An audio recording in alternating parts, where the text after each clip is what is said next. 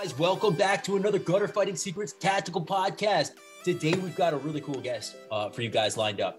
We've got Nick Stake. Now, Nick is a lead detective on an agency out west. We're just going to leave it as that because obviously you guys know that when we get guys, especially active duty guys out here like this, we got to kind of leave the details out sometimes. But I met Nick over at the Ed Cauldron lock picking, Ed Cauldron / Sear Pick lock picking course. And it was badass. Me and Nick got paired up and we did some really cool stuff as far as, learning how to kind of case a joint, so to speak, or if you're speaking with executive protection terminology, like doing advance or, stuff like that. And it came out that, Nick, you're a detective, and I just started fucking firing questions at you, man. And you were really, it was a pleasure to work with you because you were telling me all kinds of stuff that I wouldn't have thought of on my own. So before we get too much more into that, Nick, welcome on to the podcast. Thanks for coming on, bro. Thanks for having me. So I really want to just kind of jump in here with both feet and ask you just right off the bat, man, what is life like as a detective? I know that you're pretty freaking busy right now. So run us through kind of on a normal day, if you can even say there is normal days. On a normal day, what are you doing? So for me, because I work at a rural agency and it's a little bit of a smaller agency, I do everything from the CSI work all the way up to leading the major investigations. So when I'm handling a case, I'll have to do the crime scene work and then turn right back around, interview victims, witnesses, suspects, that kind of things, those type of things. And then also just manage the case in general, plus the other detectives working with me. So with that comes a lot of unpredictability. I thought when I got into detectives, it was going to be a little bit more stable, more of a 9-to-5 type of job. And it just hasn't been that way. I've been doing it for 6 years now, and it's just been the wildest time in my career. I would imagine there's a large degree of unpredictability. It sounds like Wall Street hours to me, to be honest, but you're just always in the office working. And I mean, I did private detective work for a little while, and that was actually fairly similar, where you thought it was going to be kind of more of a stable thing, and it was the complete opposite. Do you guys do much surveillance and things like that on the job? Some of the cases I've had, we've done quite a bit. That's something I'd say the vast majority, probably 90% of our cases, we don't have to do a lot of surveillance with, just with the type of cases we're getting right now. But when we do have that other 10% of the cases that we're doing surveillance on, it's pretty intense. You're going at it for, days, weeks, and that's all you're doing.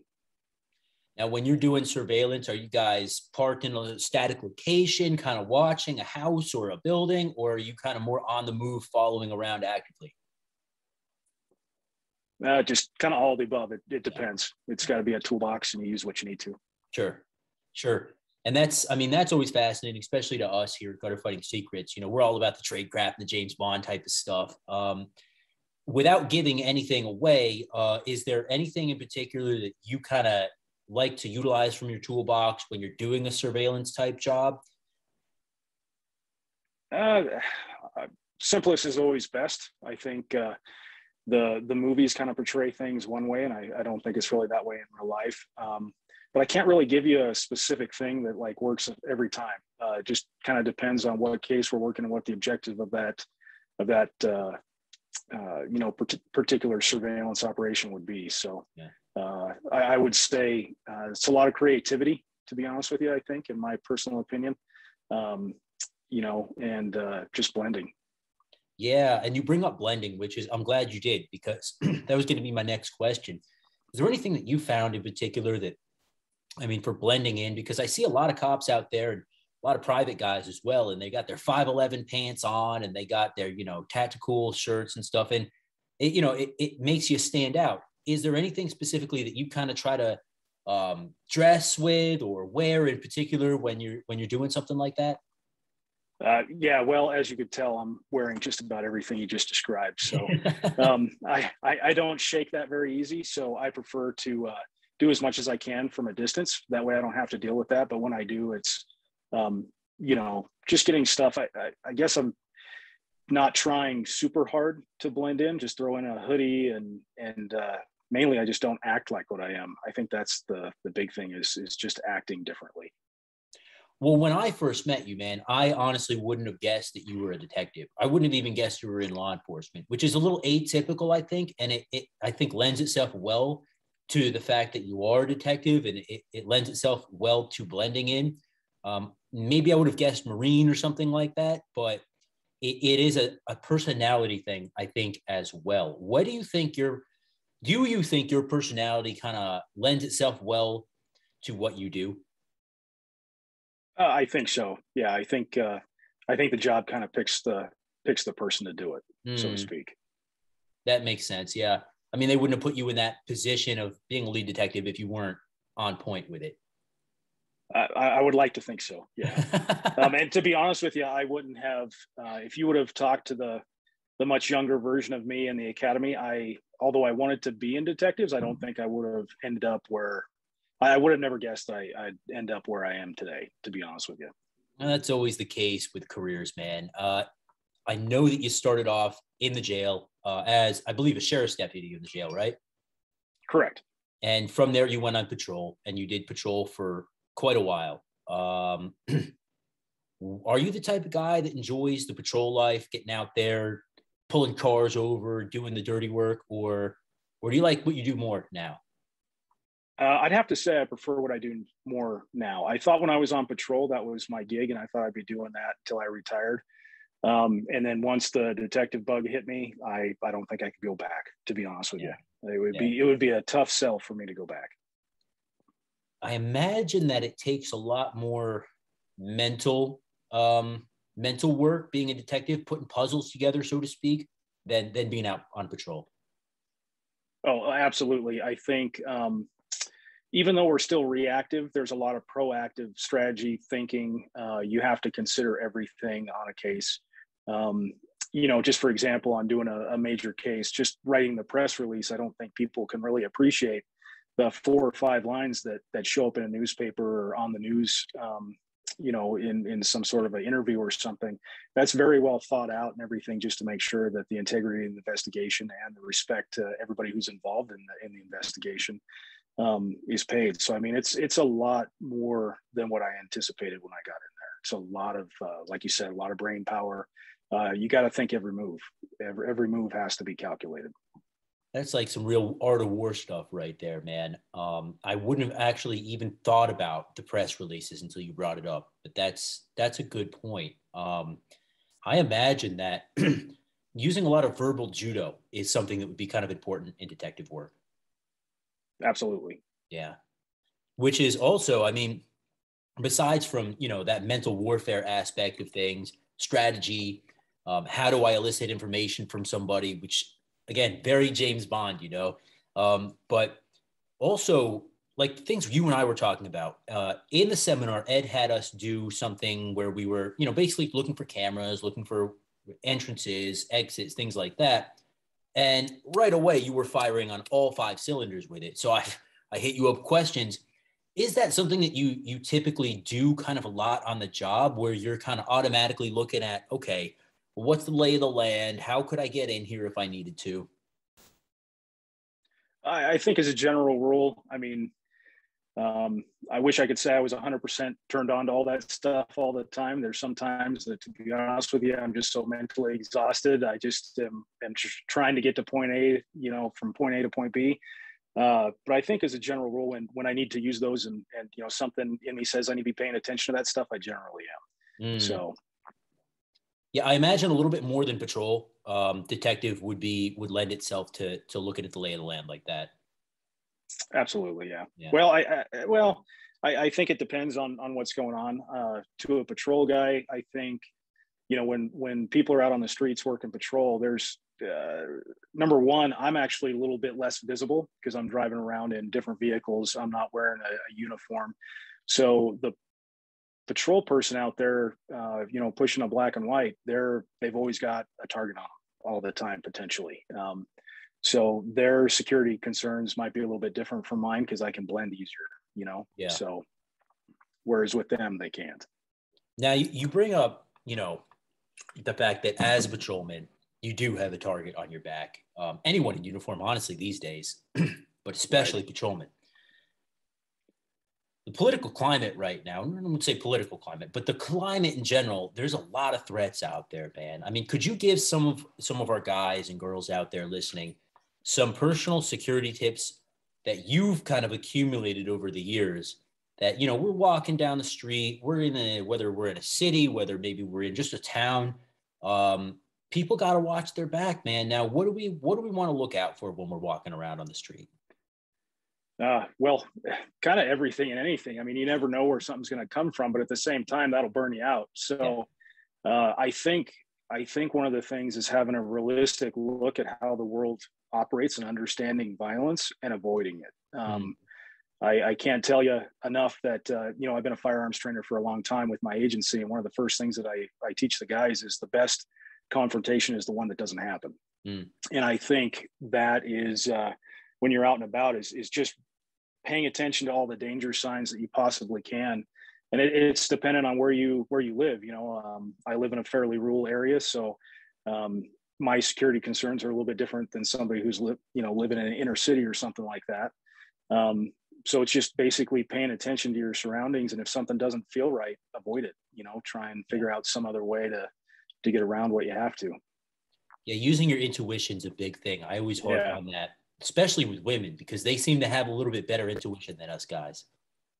Yeah, I would agree. So would my girlfriend, man. You know, talking about intuition, okay, this is something that, you know, like I said, we harp on it here at Gutter Fighting Secrets, and seasoned guys like you, I always get a chuckle because you guys know it all too well. You ever been in a situation where your intuition's kind of telling you one thing, and maybe you don't want to listen to your intuition, and it turns out to be that it was 100% correct? Absolutely. Yeah. I imagine working a case. I had one situation where. No, please go ahead.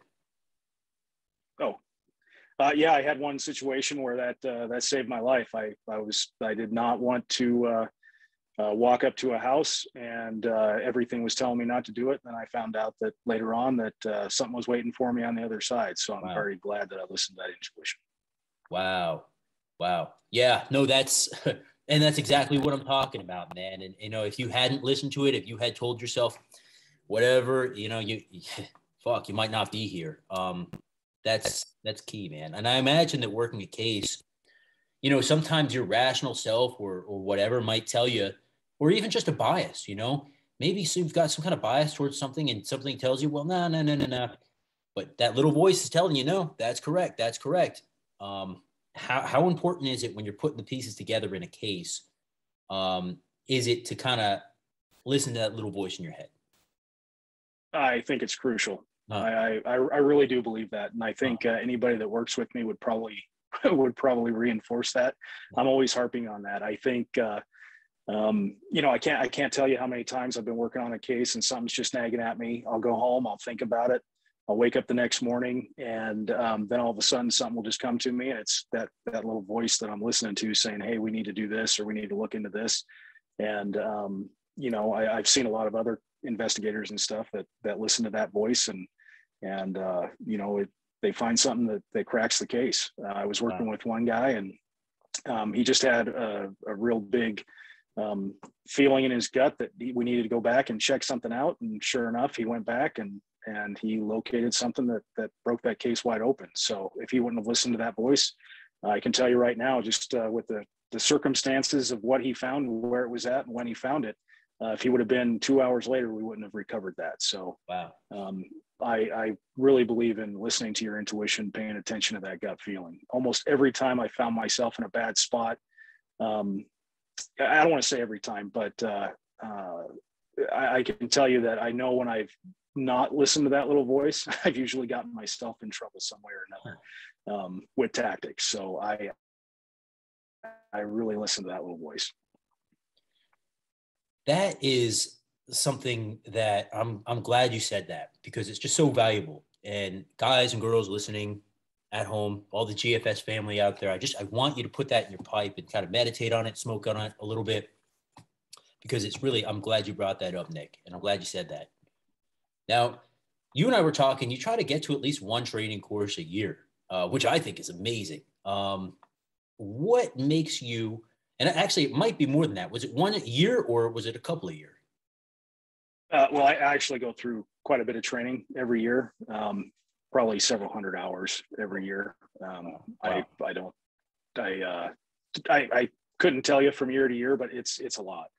Now, is that all department training or is that stuff that you go through on your own?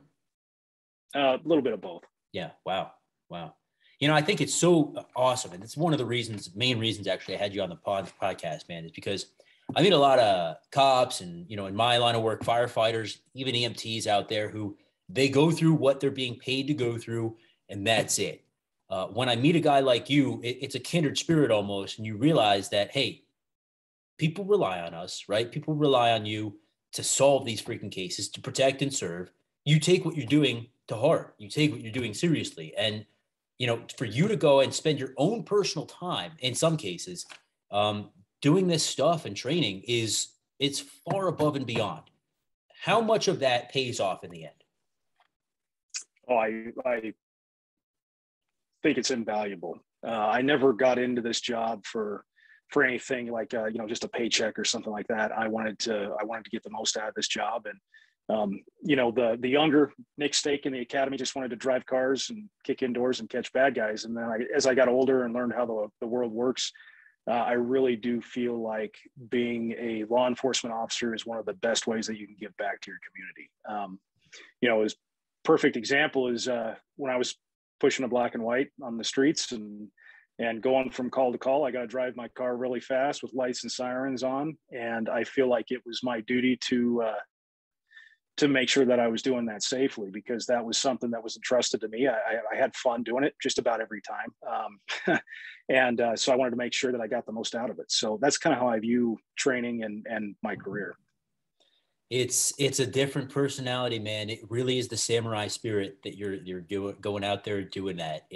And I appreciate it just as a citizen, even though I don't live in your jurisdiction, it's appreciated. Well, you, my Thanks. friend, are I gotta say, you're an expert lock picker. I've never seen anyone open locks as quickly as you did, and all different kinds of locks. Is this something that you practice on regularly, or is it just kind of a natural thing?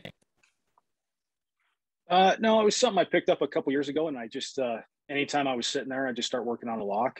And I appreciate you saying I'm an expert lock picker, but I don't know how good I really am compared to some of the stuff I see on YouTube. But yeah, and it just became a hobby, and not only that, but there was a lot of times on the job where I think we did stuff more brute force when looking back on it, I could have just used a lock pick and got in without causing any damage, Now, everyone wants to kick that door in, everyone wants to take the Halligan and get the hell in there. But do you think that muscle memory and repetition is a big thing when it comes to not only lock picking, but, training in general?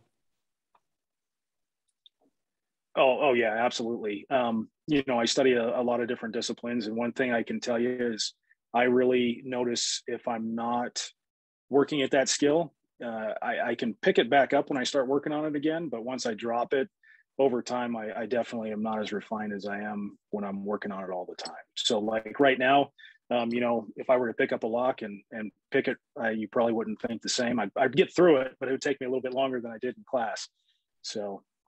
Yeah, it's one of those things, dude, where if you don't use it, you lose it, right? People who study language will say that too. If you don't use it, you lose it. And I know that you've done a lot of actually firearms training, not only personally, but like you said, you're responsible for firearms training for your agency. And you actually were also thinking at some point, maybe after retirement, on going to work for the private industry, doing that as well. So I would imagine guy like you, if you pick up a firearm after not going shooting for maybe a month, 2 months, 3 months, you get busy or whatever. I mean, I imagine you're still pretty much able to operate that thing with the efficiency of somebody who's put their time in. Now, do you think that there is a time decay on that? However, like if you didn't shoot for a whole year, do you think you'd be good as if you didn't shoot like for 3 months, let's just say? Yeah, being a firearms instructor, I sometimes have not shot for extended periods of time because I'm always the one teaching and everybody else gets to shoot. And I could feel myself as far as my skill level degrade, but I've never let it go that long. So I don't know how bad off I would be. I'd like to think it wouldn't be too terribly bad since of all the, tens of thousands of rounds or however many I've fired in my career. But for sure, I mean, I could feel it and I know where I'm at. And then I know where I used to be. And sometimes that's a little frustrating for me when I'm not performing like I know I can. Yeah, no, especially, I mean, guys like you and me, man, when we know what we can do, but we can't do it right at that moment, there's nothing worse, in my opinion. Now, when you're training guys to shoot, I mean, you're training guys to shoot to live, basically. And what would you say kind of are the most, if you had to pick 2 or 3 of the most fundamental yet most important skill sets as far as shooting to live, what do you think that those might be? Well, the first skill set is working out the muscle in between your ears by far. I think that a lot of times in the firearm training realm, we get a lot of focus on doing all these cool tactics and everything like that, but we don't actually think through the chess game that a lethal force or really any sort of violent encounter is. And I think I would rather, if I had to go through a door with somebody, I'd rather have somebody who can think and perform under pressure reliably than somebody who has all their skills perfectly polished and then they totally crumble. I've seen both sides of that coin. So I think by far developing the mental skill set to go with everything is the number one thing I like to preach about. And then the other thing is all the fundamental skills. I think we like to get fancy, like I said before. I prefer working on the fundamentals, proper execution of a trigger press. The red dots are coming in, so sight alignment is not quite as big as it used to be in some regards, but just mastering those fundamentals. And then, squeezing in time a couple times a day to do, or a couple times a week, to do dry fire practice or just working on some skill set, a little bit of the skill set over a long extended time. So I may only do 5, 10, 15 trigger presses a week, but that's going to beat somebody out who does 500 trigger presses at the end of the year and then doesn't do it again for 3 months. So I prefer kind of getting into that flow where I do a couple things here and there on a repetitive basis, with limited time span in between and keep up my skill set that way. I hope that answered your question. No, it absolutely did. And I always hear instructors talking about the importance of dry fire. How important is dry fire? To me, I can tell you if I don't dry fire, I notice. I can tell. I really instill in all my guys that dry fire is important because, like you said about the repetition, executing that trigger press in stressful situations is fundamental, and you have to do thousands of those to be proficient. Yeah, muscle memory. Like you're saying, dude, muscle memory. If you don't, like we've been talking about, if you don't use it, you lose it. And when you're going through a door, and I imagine that you go through doors in different ways, but if you're going through a door when you think there might be some stuff on the other side, what is going through your head? Is there any ways that you can kind of mentally calm yourself down enough to operate smoothly before you execute something like that? For me, it's just focusing on the task at hand. To be honest with you, everything. If I've got a long time that I've got to think about what I'm about to do, I kind of get a little jacked up. Yeah. But to be honest with you, when whatever it is that I'm doing, I'm kind of just going through the motions. And then afterwards, if I have time to sit and think about what just happened, that's usually when I start, kind of going over things in my head and stuff starts to catch up. But when everything's going on, for the most part, I would say most of the things I've done throughout my career, I've just been in the moment. Yeah. So stay in the moment. Don't think about it too much.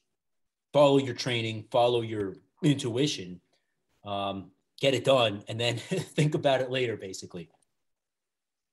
Yeah, pretty much. That's how I've approached everything. Well, you're still here and you're talking to us now, so it must work. So I've got a few years to go, so hopefully. I'm knocking on wood for you too. So yeah. Um, now I know that you are closing in at some point here on retirement, man. I know you and I were thinking about it, talking about it. Any further thoughts on what you might want to do when that time comes? Oh, geez, I don't know. Everybody keeps asking me that, and I just can't figure it out yet. I don't know. And I'm one of those guys too. I kind of just the Lord will provide, so to speak. So I know that when the time comes, something will fall into place, and I'll have my answer, and I'll just know it's right. So I know, like we had talked about me getting into the firearms industry. I'm a realist too. There's tons of people out in the firearms industry, so it's a very competitive market. Um, so maybe that's in my future. I don't know. Maybe it's going to be something else. I'm not sure. But that when the time comes, the right thing will pop up. I want you guys to pay attention to what Nick just said. Again, spoken like a very much like a samurai of old. When the time comes, something will come up. Talk about staying in the moment. Talk about following your intuition, man. You know, that's the good way to think. I really admire that. What about training, man? I mean, what's next for you? I mean, outside of kind of department training, any specialized training coming up for you that you got your eyes on the horizon for? Um, I don't know. I mean, I always just try and push the envelope in all the different trainings. Uh, do a lot of rappelling and stuff like that. I think I'm going to start getting into that a little bit more. Probably go through some more of that.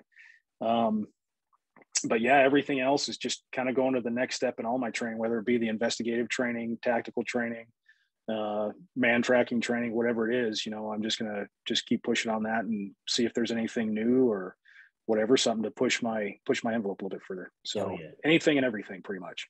Awesome. Awesome, man. Now, I want to ask you this. We specialize here, obviously, in martial arts, hand-to-hand combatives. In your opinion, for, you know, whether it be a patrolman or whether it be someone more specialized like yourself, detective work, how important do you think hand-to-hand fundamentals are?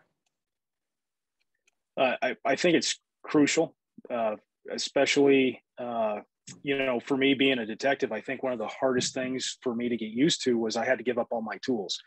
As a patrol guy, I had a taser, a baton, OC spray, which as I got older and I started carrying less and less of that because it was too much of a burden on my back. But um, and not only that, but you know, I always try to focus on kind of the verbal judo that everybody talks about. But being a detective now, pretty much I don't carry any of that stuff around with me. So I have to gotta stay in fairly good shape, and I have to keep my skills up with that because I don't have any other tools other than my brain, my hands, and my firearms. So When you're going out on the job day to day, what is a typical loadout for you? Is it just your weapon? Do you carry any flashlights, a pocket knife, anything like that? well, yeah, I've got the stuff that everybody could see on my belt, but then there's always a couple potential hidden secrets elsewhere that I'm not going to reveal. But yeah, so there may or may not be something there. Who knows? All right, I'll leave it at that then, man. I want to ask you about this though. The the baton, man, infamous police baton, whether it's a collapsible baton or one of those old school PR-24 things. What do you think about those? Are they any good?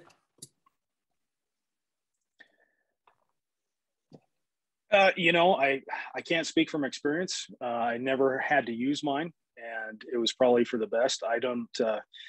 Um, I don't know. We call it a baton, but to me, it's a big stick. And you know, I mean, I knew guys that it was effective for them, but I just never used one going on almost 20 years. I never deployed it and used it on the job. I always used another tool or my hands. So I can tell you, I did see some um, with the collapsible batons, when they started carrying the lower mass batons around. I would see people get into an altercation and try and take somebody into custody, and they just weren't effective because they just didn't have the mass. And you know, a couple of times maybe strikes weren't delivered, you know, in proper locations just because of the nature of the altercation that was going on. Suspect moved, or you know. missed a target or something like that when the strike was going in, but I just never been fond of them. So I'm probably the worst person to ask about batons. You know, I've always kind of felt a similar way. Obviously, I don't think I've ever actually used one either, but it just doesn't seem like the most practical thing. You know, I feel like maybe grabbing someone up, or you know, even giving them a burst in the face of that OC spray that you guys carry might be a little bit more effective. Yeah, like I said, I mean, I could see a couple situations where batons would be indispensable, but for the most part, like I said, being a rule guy, I never really went to it as a first option. Never used one. It's the way that, well, it's the liability too. I think the way you guys have to use them, and the areas that you have to strike, whether it's the thigh or whatever. I mean, it would be different if you could just crack them on the head with it, right? But you can't do that. So not not usually, at least. What about OC, man? Have you ever had to deploy any of that? I have, and it just made everybody really upset. And then I ended up getting into a hand-to-hand confrontation with them, and then they were covered in OC, and I was covered in OC. So I have seen effective deployments, but just my luck, I didn't have any of those. So that was one of the tools I used a couple of times, and it kind of went to the wayside. Yeah. I've had a similar experience with the OC myself, where it seemed like a good idea, but it turned into hand-to-hand combat instead. So, flashlights. All right, I'm gonna just go down the checklist here. What do you think about these tactical flashlights everybody's carrying around these days? I think they're good if they're a high quality flashlight that's actually built for the job. One of the things that I've noticed is I'll get people coming through classes or something like that, and they'll have a flashlight that's really bright, but it's not actually built for actual work. The switch isn't designed correctly, doesn't throw light out the proper way, stuff like that. So I think, to be honest with you, I think a good flashlight is indispensable. So. Yeah, I imagine, especially even with what you do now, having just a nice pocket flashlight on you would be a really handy thing. Oh, absolutely. Yeah. Yep, absolutely. Is there any particular style of martial arts that you like to train in? Is it boxing, or is it judo, or? So obviously the jiu-jitsu thing has kind of gotten into law enforcement, and that's kind of taken over. I had a good friend of mine that studied martial arts for a long time that I trained under for a couple of years before he ended up retiring. And so I would say that's primarily where I come from. The other thing too is kind of being a smaller guy. I'm not exactly the biggest cop out there. Every time I get into some sort of physical altercation, it was a mixture of that, but it was also for lack of a better word, kind of a street brawl too, because wearing duty gear, a vest, a belt, all that kind of stuff, you can't execute some of the moves that are traditional martial arts moves. So it was kind of just a combination of everything I had picked up. So, but I would say probably, the most background I have is probably in the jiu-jitsu, and I don't claim to be anything special in that by any stretch of the means. It's so effective. I mean, jiu-jitsu is it's so effective. And you got some guys out there in the reality-based community who claim, oh, I would just punch him in the balls, or I would gouge his eyes or whatever. But I mean, I'm sure you can attest to the fact that if you've got someone and you're wrestling around with them, especially on the ground, or especially in, close quarters like you guys do, I would imagine, just knowing how to get positions on guys is really indispensable. Oh yeah, absolutely. And that's the whole thing too, is I think a lot of people don't realize that our whole objective is to establish control. It's not to injure or do anything like that. So, I mean, to be able to be in an altercation and have somebody basically fighting with you with no rules, and then from my perspective, trying to maintain control of that person or gain control of that person and get them in handcuffs or stop some sort of a threat. I mean, that's very difficult to do. And they teach you guys, I think, in the academy, a lot of like arm bar takedowns and things like that, joint manipulation. Is any of that stuff, have you ever found it very effective or? Uh, no, and I think one of the things that's happening now is there's some new programs that are coming through and changing that. I think there's going to be a big paradigm shift in the defensive tactics or arrest control techniques that I was taught when I went through the academy to what the guys are going to be getting now coming in. Because I can tell you, I was an instructor in that for a lot of years, and barring, I guess I would say probably about 10 to 15% of that program I actually was able to use. All the rest was not very effective. Yeah. So it never really got used. I'm glad that they're going to change up kind of the way that they're training their guys. Cause like you said, I'm sure there's value in everything. They'd probably teach it, if some of it didn't work or whatever, but it just seems like jiu-jitsu is a little bit more effective. And I don't claim to know much about handcuffing people or whatever, but I'm sure that there's a better techniques out now than there were back in the day when those programs were invented. Yeah. Well, and I think too, one of the things that we need to focus on is, with the jiu-jitsu and everything like that, we kind of glamorize going to the ground, but as a cop, you don't want to go on the ground. If I start rolling around with somebody, I'm not a huge guy. I don't want to get into that situation. I really want to avoid it. I want to stay on my feet. I want to stay mobile. So I think that's one of the downsides to some of the programs that are coming out is they're not focusing on, getting off the ground, getting back up, and staying mobile. We kind of glamorize being on the ground a little too much, if that makes sense. Yeah, no, that's a good point. That's actually a really good point. And I'm sure that you guys also have to kind of look out for, hey, if you go to the ground. I was talking with one guy who was in prison, and he said, well, if he ever went to the ground or anytime he saw somebody go to the ground, they got shanked. So I'm sure that's something you guys have to look out for quite heavily as well. Oh, yeah. Yeah.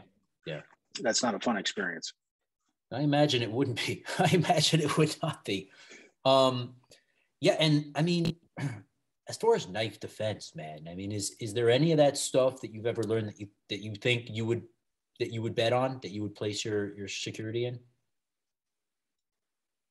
In what way, I guess, would be my question to that. Yeah. No, good question. So there's a lot of stuff out there, grab the knife, twist it, do this, do that. But I've just always kind of felt like it may be better to have a knowledge of, defending empty hands versus a knife. But I've always also kind of felt like the reality of a street fight, life or death kind of struggle against the knife specifically might be a little bit different than what you're learning in the dojo, so to speak. I agree. I think, to be honest with you, all the time that I was out on patrol, I was more scared of knives than I was firearms. It's just so brutal. It can be used in a much more concealed manner. And, any edged or pointy weapon can be used with a lot of those techniques. And you get up close and personal, you're going to get cut, you're going to get stabbed. It's going to be brutal. And it's not anything like what's in the movies. So, that's something I don't like to tangle with, to be honest with you. Yeah, I would imagine if you can shoot the guy, that'd be a lot better option. Yeah.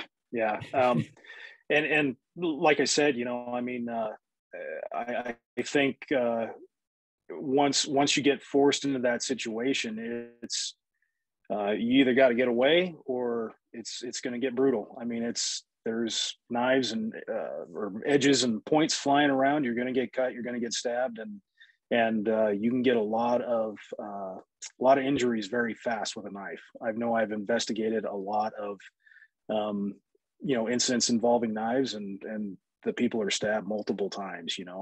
Slashed multiple times, and just a lot of injuries. So.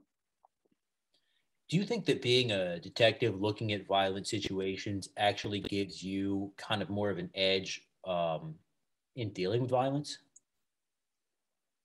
Yeah, because I think you can identify it faster, and therefore you can avoid it faster. Little things that you see, way people carry themselves, all that kind of stuff, different behaviors. I think you can pick up on them a little bit faster, and and you kind of know the reasoning and the rationale behind them. So it helps you kind of avoid those situations. And then, by far, yeah, I think being a detective, especially seeing the end result of everything when we're investigating a homicide or attempted homicide or whatever, and you see how everything turned out for that person, it definitely gives you a very insightful context. Yeah, I imagine it would. I imagine that actually takes your skill sets up to the next level just by looking at case studies all day, which is fascinating. So speaking of case Absolutely. studies, man, I know we talked about this earlier, and you said that you hadn't really been following the Rittenhouse training, Rittenhouse trial at all. And I haven't been really looking into it too much earlier, but I've had several guys actually contact me and say, "Hey, could you, find someone and get some questions answered?" Because the way that he's being kind of cross-examined, I think the term is, by the district attorney or the prosecutor, it's fascinating. And I've had guys really angry, like upset, contacting me and saying, "Look at what he's doing. He's trying to trick him and do this or whatever." And now I know that you're a guy who's used to going on the stand and dealing with probably both sides of the courthouse. Is there anything that, I mean, Lord forbid, somebody gets caught up, they do the right thing, they defend themselves, then they're sitting in court, which obviously is going to happen. What, obviously, I don't want to ask you to give legal advice here, but in your opinion, what would be some good kind of things to keep in mind for anyone that had to defend themselves, and now they're ending up in that area? Oh, geez. I don't even know where to begin with that. It's such a touchy issue. I think one of the things that people need to understand about the courtroom is that there's two sides to that for a reason. I think sometimes we pick and choose which side we want to win, but our nation was founded on a court system that allowed it to be, a check and balance, a kind of adversarial situation. And I think that going into something like that, you have to expect that it's not going to be a pleasant exchange. One side's going to try and seek to bring out facts in one manner, and the other side's going to seek to bring out facts in another. So I think anybody that gets involved in a use of force situation, it's going to be a very uncomfortable experience when you're under the microscope and having to justify everything that you did.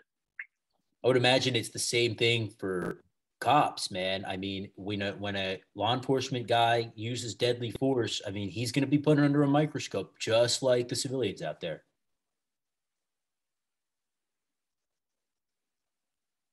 Oh yeah, absolutely. Every single use of force encounter that I got into had to be documented. If there was any allegations about anything that myself or anybody else in law enforcement does, there's multiple checks and balances that should be taking place at agencies to make sure that force was used properly, or the officer responded to the resistance of somebody appropriately. So it's a very complicated issue, and there's a lot of moving parts to it.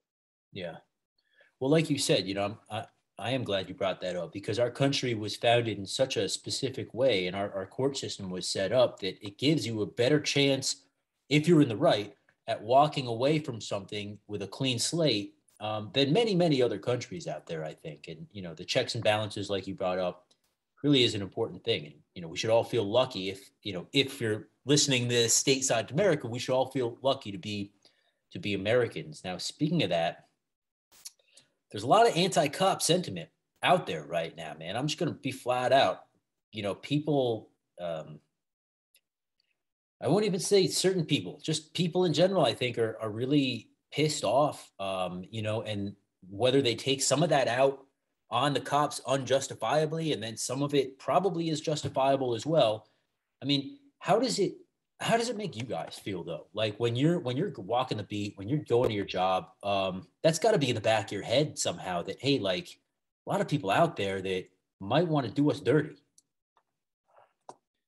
Yeah, I think right now I'm lucky because I'm in an area where law enforcement support is pretty high at this point in time, and it's kind of always been that way. I couldn't imagine what some of the cops are going through in the bigger cities and some of the other areas. Um, but one of the things that I think we forget too is that it's not the first time America's been through this. You look back 60s, 70s. I mean, there was a lot of case law that was established. You look at the Kent State incident.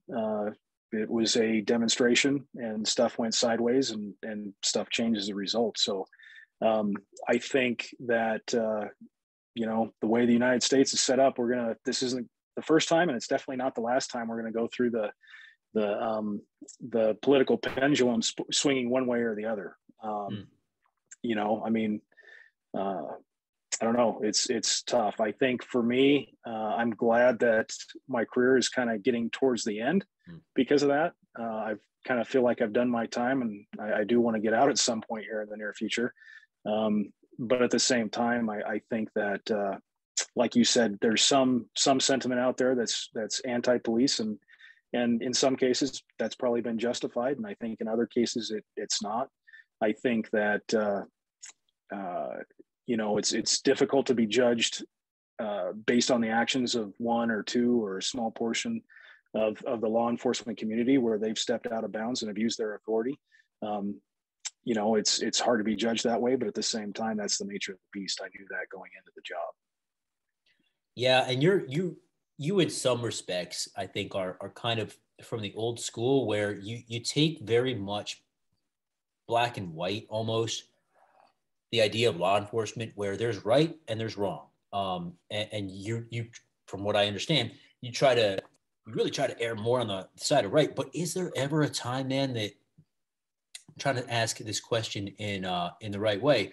Is there ever a time that a warrior has to step over the line and walk in the gray area, so to speak? I don't think so. Yeah. I think that if you take your job seriously, you take the service and commitment seriously, I think that when it comes to doing anything where you're going to push that gray area ethically, morally, with any sort of integrity, that's a hard line no for me. I think that, that it's kind of a cheesy saying, but with great power comes great responsibility. Like I said, I've talked a lot about avoidance. I think that's one thing too, coming up as a sheriff's deputy. I've had to work in rural areas completely by myself. My backup sometimes was an hour, 2 hours away. You learn how to treat people so that way you don't get into a confrontation. I had a lot of people who I arrested, and they were not bad people. They just, had a little cloud of judgment, and they thanked me when they were done. I think that's one thing that I'm very thankful that I came up in a community where, just based on my values and the type of upbringing that I had, it kind of taught me how to treat people, and I applied that to law enforcement. So, for me, it's treating people with respect. I remember one guy, we kind of had an altercation. He attacked me, and we ended up going to jail, and dropped him off at jail, and based on the car ride and everything like that, he apologized to me, and he said he was sorry for it, and I think that says something. I recall that one when the DA called me up. I actually spoke on the guy's behalf because I felt that he was genuine about what he said. So I think the old school beliefs like that go a long ways. Like I said, I am kind of that. I believe in the old school ways of a handshake is your bond, and you treat people with respect. And I think that, carrying out this job, like I told you, it's kind of a privilege to get to do this. And I would never do anything or want to have anything done in my career where I push that edge and I have the opportunity to lose my job. So that makes sense. It more than makes sense. You read Yagami Nori and Sun Tzu and the old Japanese Chinese philosophers. They put so much importance in respect, in honor, in never doing anything to lose that honor. especially, you know, the samurai, much like modern day cops. It was a warrior class, and it was a privilege to be able to serve your emperor, your community, all of that. And they would never even think about doing anything that would dishonor them or, you know, their higher chain of command. So it really is, it's cool to hear you say that. And I'm glad. And I hope that anyone else out there listening, you know, no matter what you do, but especially if you're in civil service, guys, just take to heart what Nick is saying, because it's so important. And you know, that really is a good way of thinking, treating people the right way, treating people the way you'd want to be treated, to the point where, I mean, that's a cool story, man. When the guy lost his head, you know, he attacked you, and then he was like, sorry about that, man. You know, I was just being an idiot. It's the way that you treat people. It really is. Because I don't think a lot of cops would get an apology like that. I don't. Nick, dude, it's been such a pleasure having you on, man. I'd love to have you back on at some point if you ever get the time. It would be cool to have you back on. Talk a little bit more about, you know, tactics, weapons, all that cool stuff. But, you know, thank you so much for coming on, man. Yeah, absolutely. Thanks for having me. Dude, pleasure, for real. So, guys, until next time, I want you to remember that you are your first and the last line of defense. Stay on the lookout, guys. At some point, Nick's going to be retiring, and there might be some training opportunities coming up. So stay in touch with me, and, you know, if you guys are interested at all, we'll go from there. So I will catch you guys in the next Tactical Podcast.